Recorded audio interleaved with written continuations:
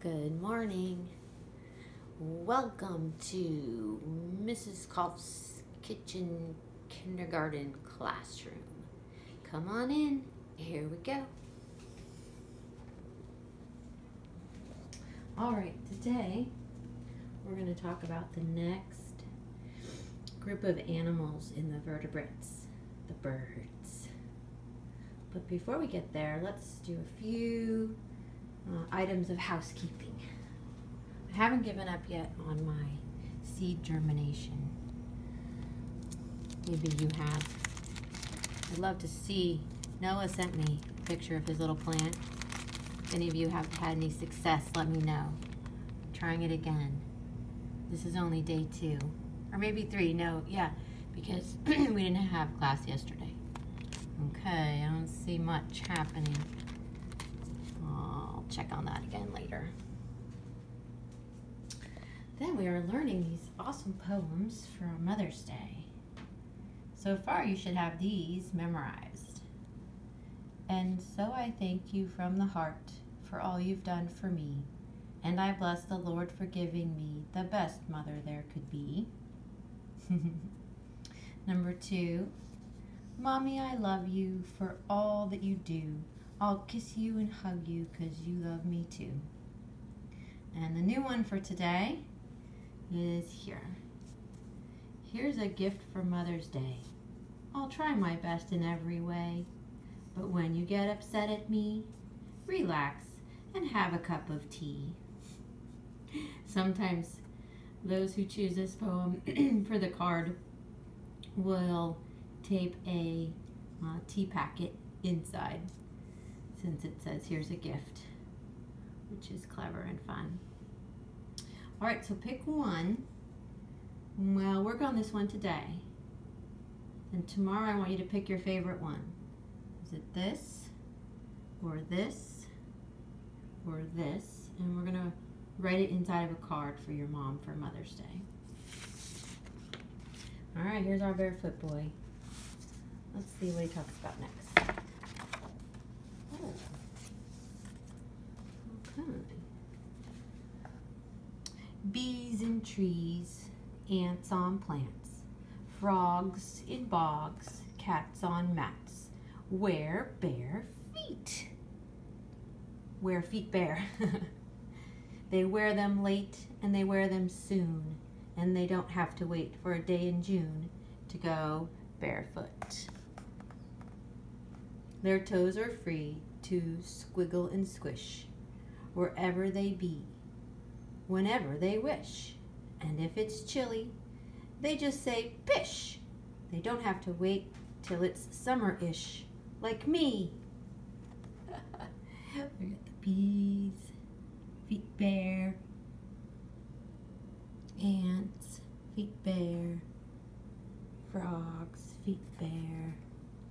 Look at these 2 lovely kitties, feet bare. Ha! All right, we got people feet with shoes on. Hey, this will come in handy studying our animals. Did you ever think of the styles of shoes, pair after pair, that people wear?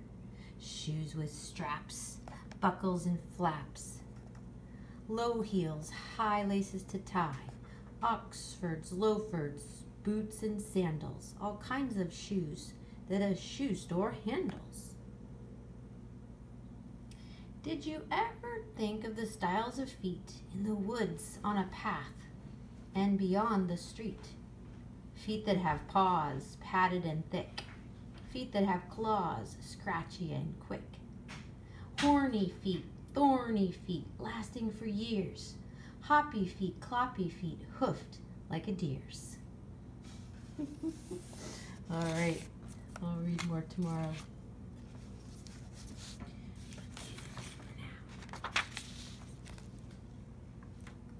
All right, let's see what you remember from what we learned a couple days ago. Do you remember what the characteristics of a mammal are? Sorry, that light is kind of annoying. So see if you can memorize these. If you've already got them memorized, close your eyes and list them as I read them. So they have fur or hair at some point in their life. They drink their mom's milk when they're babies. The moms produce milk from the milk glands.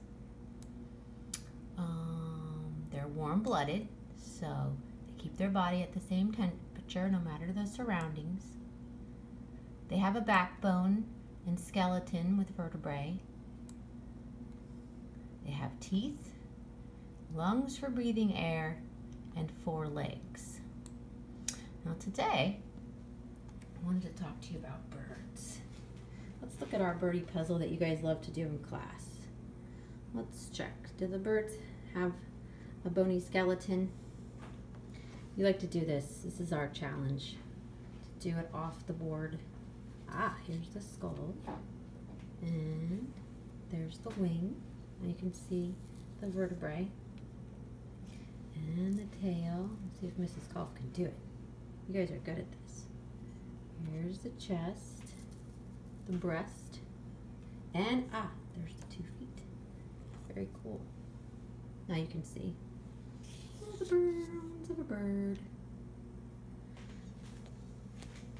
So I made another file, and I'd like you to pull it up now. You can use it with me. It's called Characteristics of Birds. So the first characteristic is that they have feathers. It's the first thing everyone thinks about. And then wings. Feathers and wings. And the feathers are soft, and they're used for warm protection from the water and the snow. They're made of something called keratin, which is the same material that you find in our hair and our nails. Fingernails, isn't that cool? The wing feathers are for flying. The tail feathers help steer. And then their color is to camouflage, stay safe from predators, and also to attract a mate. The male birds are more beautiful, trying to get the female bird to be attracted to them. And then here it shows a bird doing something called preening. And it's where they use their beak and they position the feathers and clean the feathers to keep them free of things like fungus and parasites. And also to keep the feathers in the best position so that they can fly the best. If the feathers are all out of whack and not together all neat, they can't fly as good. Isn't that cool? God made them be able to do that. All right, now the other thing I just mentioned is that they have wings.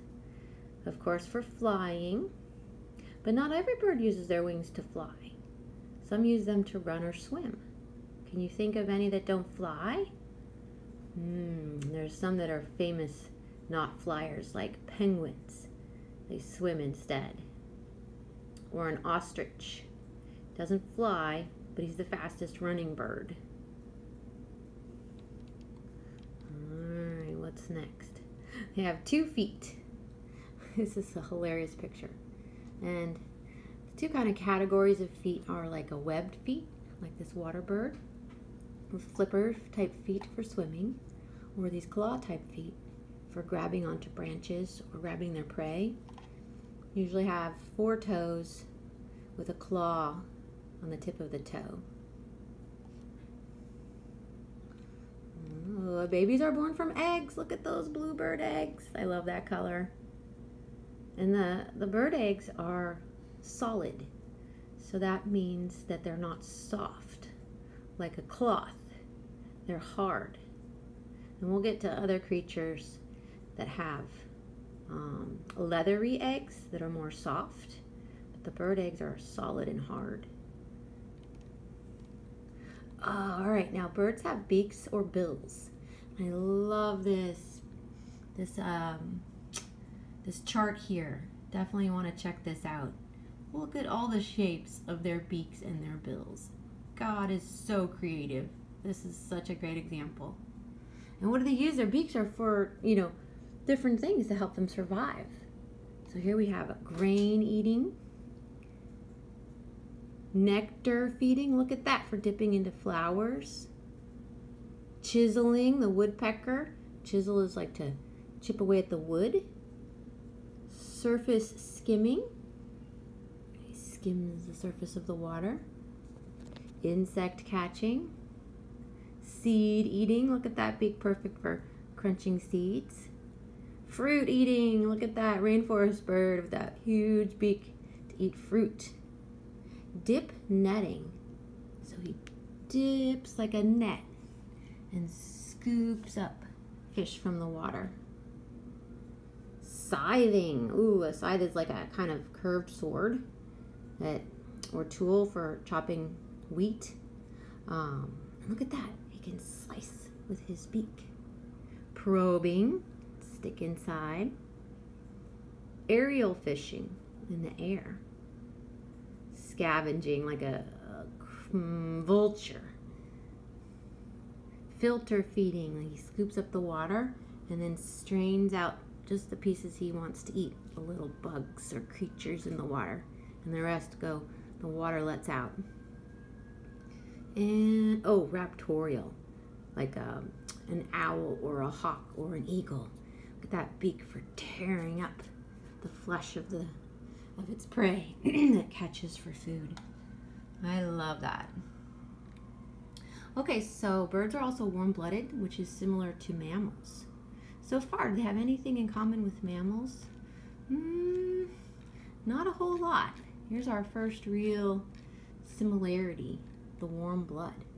This is like a kind of a thermal scan of the heat in a bird. So birds are like mammals. They can stay warm no matter their environment. Their bodies can keep their temperature the same. All right. Oh, hey, this is also like a mammal. They have a backbone, a skeleton with vertebrae, except that their bones are hollow. Here I have a straw. So you can look down into that straw. And the birds have bones that are hollow like a straw, which is awesome. Humans, we don't have that. And what does that help them do? It helps them to fly because they're lighter. They don't have as much to pick up and get the air moving under them easier. Okay, many birds, most, migrate. That means that they go somewhere warmer in the winter. And they go different distances.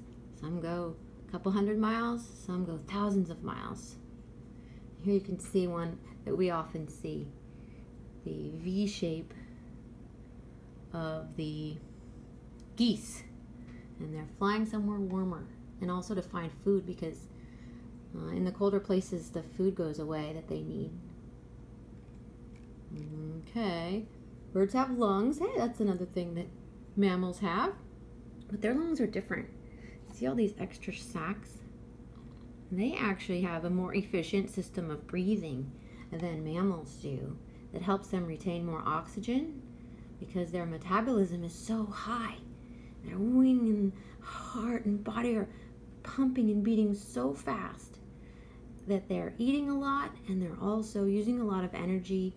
So to get that extra oxygen, they need to survive. That's pretty cool. No, look, they sing and they call. Oh, I love it. This time of year, the spring, if you get up early as the sun's coming up, oh, the birds are just so excited for the start of a new day, singing and calling and tweeting. And they use that to communicate to each other and also for protection. They can let their buddies know when there's danger or their family. All right, last one that I thought was kind of cool. They don't have ears like an outer ear like we do that sticks off the side of our head, but they do have an ear hole. You can see the ear hole there. It says ear hole. This is pretty cool. All right, so I'd like you to, have your family pull up this Characteristics of Birds file, and you can look through it and share with me any of your findings. If you find additional things, one of your assignments today is that I would like you to go and sit outside for a little while and listen. Where's that? And look for birds. Bird watching is just an amazing activity. And you listen, you have to be quiet, and you look, You can be going on a walk or sitting in your yard, and I'd like you to jot down for me what you see and hear.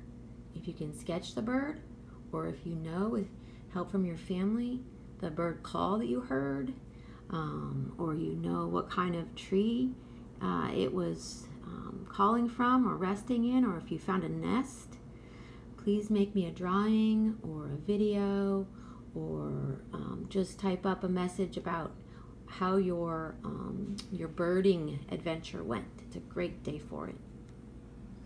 Then I have, fell down. Some more cards here that I will scan and send to your family. And I'd like you to pick out which of these are birds, and then cut them out and paste them on a separate piece of paper. Like here's the owl. And then you'll have your bird worksheet looking something like that.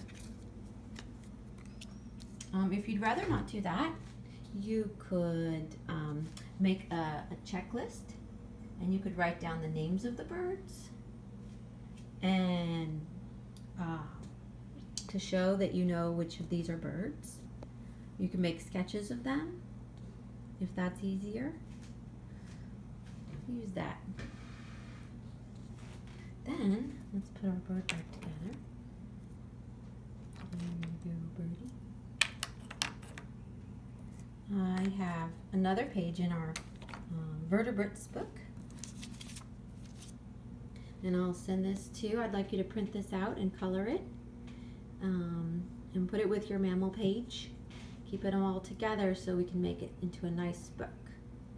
And you can see it's got some of the features of birds, characteristics at the top. Feathers, hollow bones, warm-blooded, and hard-shell eggs. Then it shows what some birds do preening. We talked about that, but if you want to look that up on the computer, it's really cool. Nest building. Yeah, they take things from around their environment to make their nest. And then they feed their babies. Look at those baby mouths open. You know how I call you guys baby birds? And then I give you a drink of water from my water bottle without touching your lips. I just pour it in. This is what I always think about. Pour the water in, whoop, like a mother puts the food into her baby's beaks until they're old enough to fly off on their own. Then I'd like you to color these 3 common birds: a blue jay, a cardinal, and a robin. Now I found from our Ranger Rick magazines some pictures that if we were in class, I'd put these out with some other books so you could copy these colors. So you can copy these colors, or if you have your own magazines or books with birds, then you could do the same. See if you can color them as realistic as possible. And then send me a picture and let me know how that goes or what it looks like. Then I also found, going through the Ranger Rick books, some beautiful pictures of birds. It says here that some birds use their feathers to talk. Here's a red-winged blackbird. It says red wings and black. It flashes the red feathers on its shoulders to say, "Stay away." Ah, the feathers are used to communicate. Here we have a peacock. Oh, look at these are called eyes.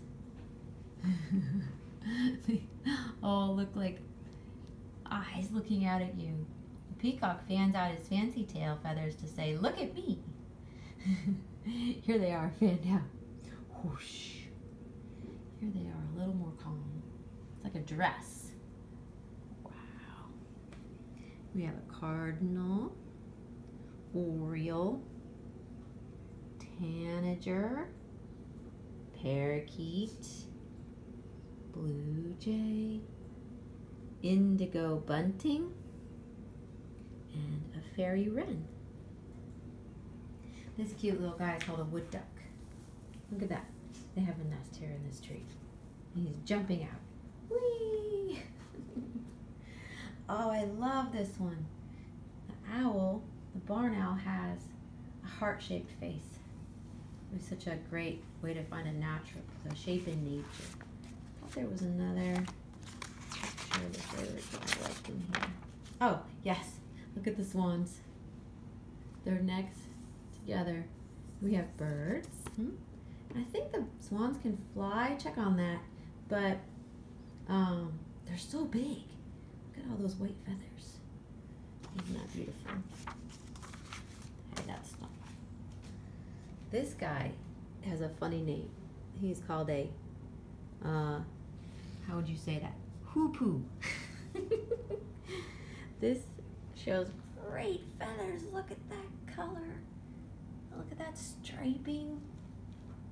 And then all on his head. I wonder what his beak is used for. Check on his beak. Compare it to the chart in the file I sent. What would that beak be used for? Ah, hey, it says here. A hoopoe hunts for tasty insects to eat. It says here, talk like a hoopoe. Say hoopoo, hoopoo, hoopoo. It looks like he's getting insects from this log. That's my guess. And then this is a very tiny bird. He's the bee hummingbird. Oh, if your family likes to do hummingbird feeder, which mine does, my mom does it, it's amazing. Now's a good time to get your hummingbird feeder set up. So when the hummingbirds start coming back from their migration, and then they'll remember your yard and want to visit it. It's amazing to see those little tiny birds. It says here, the bee hummingbird is not much bigger than a bumblebee. Think about a bee. Bzzz. That's how big this tiny little bird is. All those amazing little parts, so awesomely crafted in that tiny little body. Amazing. Birds are probably one of my favorite creatures. All right, well, that's it for now. And I'd love to see your work. Bye.